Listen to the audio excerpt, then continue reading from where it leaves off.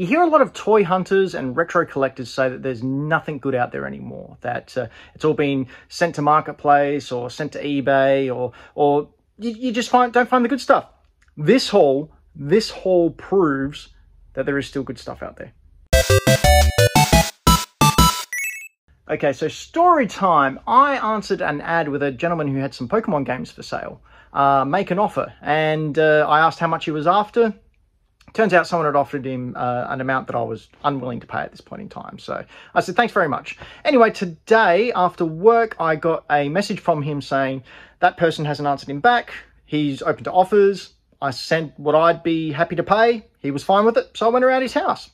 Rocked up and he had a couple of Game Boys there. So I ended up getting, I'll show some footage here of my Game Boy DMG, works perfectly. The Game Boy Color, again, works perfectly, as well as these games. All the Pokemon games, the saves work and look in really good condition. And then he said, oh, do you like Pokemon cards? I said, well, yeah, I mean, everyone likes Pokemon cards. He goes, oh, I reckon I've got some. Not the original series, but sort of like the second printing of the original series. I went, oh, can I have a look? And he goes, yeah, sure. And he went in and got them. This is what he had. So out came this folder, opened it up straight away, and excuse the glare. Look at this. These are the promo cards. I know they're not worth that much, but they're pretty cool. That one's a little bit damaged, but these are all second edition of the original base set. Oh, hello, Alakazam. Remember that card? Reverse holo of Alakazam, reverse holo of Chansey, reverse Gyarados, Clefairy, Poliwhirl.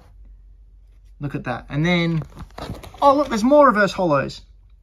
So we've got a reverse holo Mewtwo, Nidoking, Ninetales, Raichu, Poliwrath, a Zapdos in there. And then we get into just the base set. Again, this is all of this is the second printing of the original series. I absolutely freaked out when he was showing me all this. Anyway, like for like. That's what we got. More of that, more of that. Yep, cool. But I hear you think, there's no real big hitters in there. That's because the first thing I did when I came home is I took them out. So also in this collection, we had reverse holo Blastoise, reverse holo Venusaur. Oh yeah, and another reverse holo Venusaur. There was two in here. And then, you guys know what I'm going to pull up now.